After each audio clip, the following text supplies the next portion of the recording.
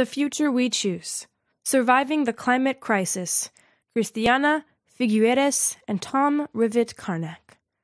Christiana Figueres and Tom Rivett Carnac are often described as the architects of the 2015 Paris Agreement on Climate Change, one of the most important events in recent history. In The Future We Chose, they explain why this agreement is merely the beginning of humanity's long and grueling, but ultimately necessary journey toward redemption, and why this journey matters more than anything ever before.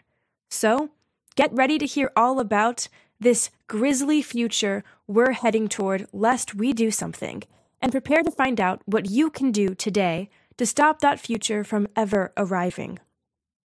Choosing Our Future, the Two Worlds of Tomorrow. The Industrial Revolution was a momentous event in the history of humanity. It set the foundations for a more peaceful and globalized world while raising the living standards for millions of people to previously unimagined heights. Unfortunately, our post-industrial revolution lifestyles have caused massive damage to all our natural systems. Half of the world's tropical forests and coral reefs are already dead. The animal populations have, on average, declined by 60%. More than 1/10 of all surviving species are currently extinct. The Arctic summer sea ice is rapidly shrinking. The concentration of greenhouse gases in the atmosphere exceeds anything we have had since, well, before the last ice age. In short, we're heading toward a disaster of apocalyptic proportions. Fortunately, at least according to Figueres and Rivett Carnac, there's still some time to fix things. Devastation is admittedly a growing possibility, they argue, but not yet our inevitable fate. The full story has not been written, and in writing its denouement, we don't really have that many options. We have only two: to save or destroy our planet. In 2015, 184 countries agreed to this assessment when signing the Paris Agreement and committed to collectively limit the warming of our planet to, well, under 2 degrees Celsius, 35.6 Fahrenheit.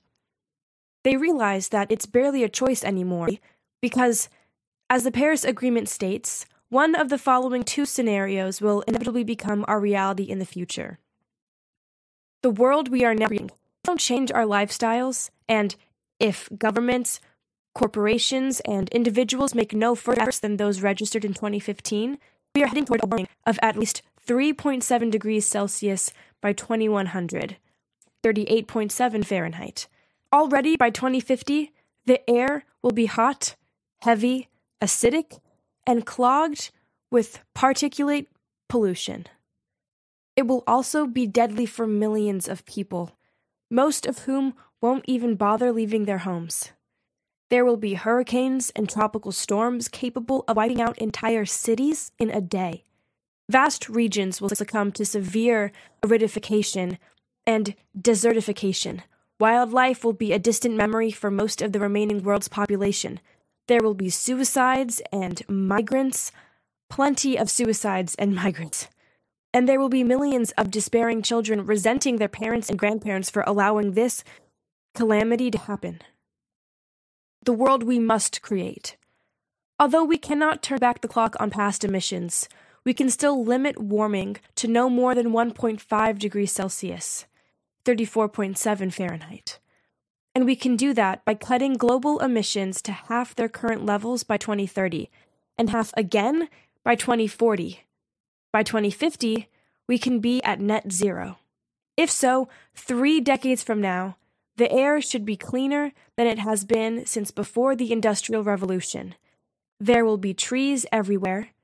True, people won't be using planes that much for international travels, but high-speed rail networks will get them wherever they want at approximately the same time.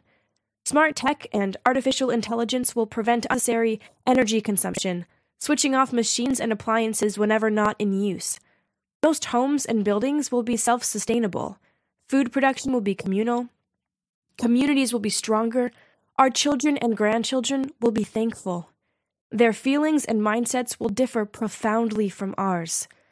They will not wonder whether something makes a profit for them or not. but whether its global cost is bigger than its universal benefit.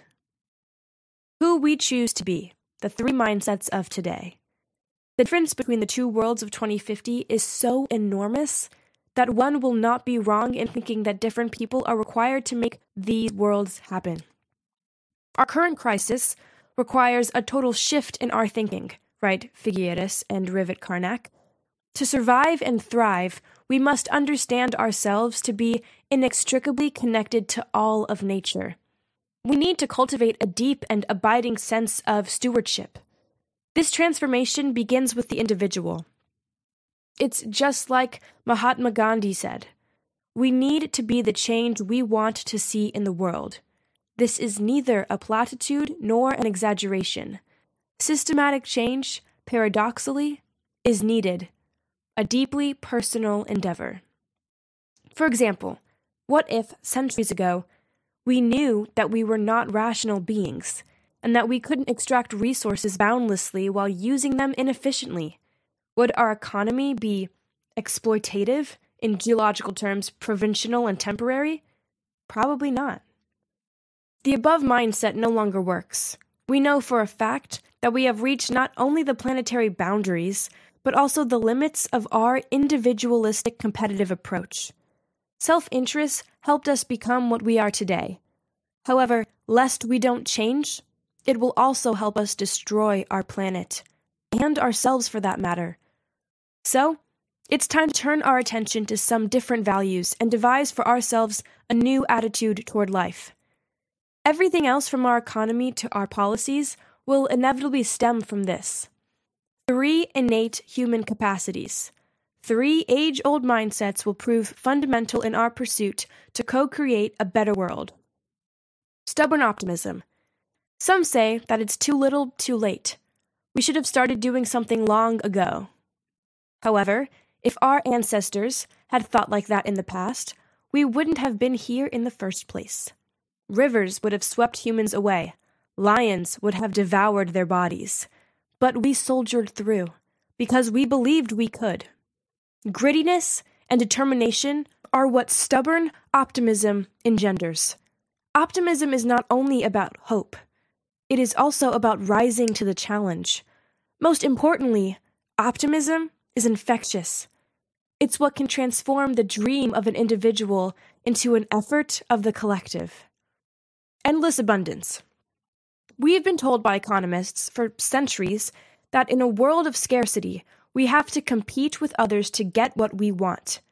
And that is, out of this competition, that amazing things happen for everybody. And this feeling is so deeply ingrained in us that we still haven't realized that there's a big difference between perceived and actual scarcity. In the former case, competition might work. In the latter, and this is our present world, it leads to chaos and anarchy. Our only viable option today is collaboration, the necessary engine for regenerating the biosphere and creating abundance. We have to strive to create a world of open source everything.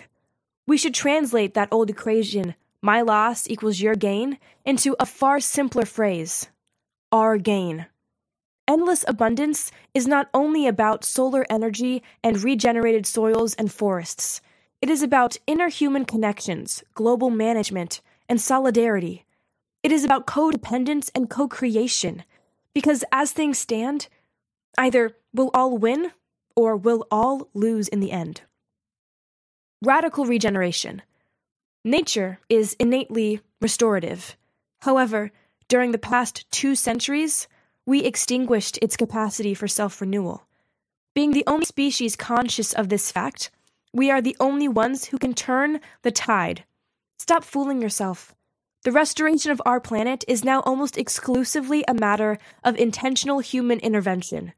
And it's also a matter of life or death. If we don't shift our action, compass from self-centric to nature-aligned, it's not a question of whether humanity will stop existing, but when. Fostering the proper mindset is not easy, but it's simple. Just start submitting all your actions to this stress test. Ask yourself before doing anything, Does this actively contribute to humans and nature thriving together as one integrated system on this planet? If yes, green light. If not, red light. Period. Doing what is necessary. 10 actions for a better future. There are a few other things you can do if you want to leave a better world or any world to your children. More precisely, there are at least 10 things you must start doing right away. And here they are. Let go of the old world. Our fossil fuel-dominated present is beautiful, but unless it becomes our past, it will eradicate our chances for any kind of future. So let it go. The price is much higher than the benefits. It's time for us to thank fossil fuels, retire them, and move on. Face your grief, but hold a vision to the future. We cannot hide from the grief that flows from the loss of biodiversity and the impoverished lives of future generations, the authors write. And yet, we must hold our heads high and keep our eyes on what's to come. Think big and envision the world you want to live in. Then work toward it. Defend the truth. In our post-truth world, you are responsible for what you choose to believe. So, learn to distinguish between real science and pseudoscience. And don't give up on climate deniers. Remember, you probably won't change their minds with facts, but with love and understanding. See yourself as a citizen, not as a consumer. Enough is enough. Stop buying things you don't need and start thinking about other people than yourself. Reduce, reuse, recycle. Dematerialize. Move beyond fossil fuels. Consider shifting to an electric vehicle, or just use your bike more and reduce flying as much as you can. Reforest the earth. Plant trees and let nature flourish. If you eat meat, try to abstain from this habit for 1 or more days in the week. The same goes for dairy as well. Invest in a clean economy. Accept the fact that economic growth is neither sustainable nor should be a priority anymore. Put your money where it matters. Start divesting from the past, fossil fuels, and investing in the future, renewables. Use technology responsibly. Artificial intelligence can help solve some of our problems faster and better than us. It can also hinder our chances of success. Use it wisely. In a way that would accelerate our movement toward a regenerative future. Build gender equality. It's stupid not to use 50% of our human potential in crisis. More women on the decision-making tables mean better decisions for all. Engage in politics. Nothing is more important than this. It's time to participate in non-violent political movements wherever possible. It's not about changing governments. It's about changing and synchronizing policies globally. Final notes.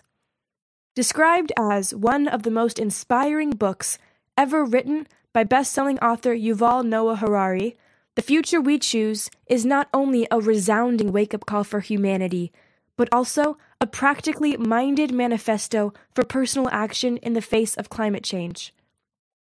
As such, in the opinions of hundreds of intellectuals and entrepreneurs, it must be the most important book of our times. And that doesn't seem like an exaggeration.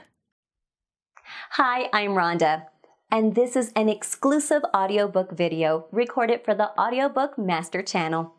Enjoy your audiobook and have fun learning. Don't forget to subscribe and hit the notification button so you'll get updated on our next upload. If you liked the video, give us a thumbs up and say your thoughts about the book we just covered. Do you want to listen to a summary or review of a book that we haven't covered in the past? Say it in the comments below or send us a message. Don't forget to check our other uploads. Enjoy listening!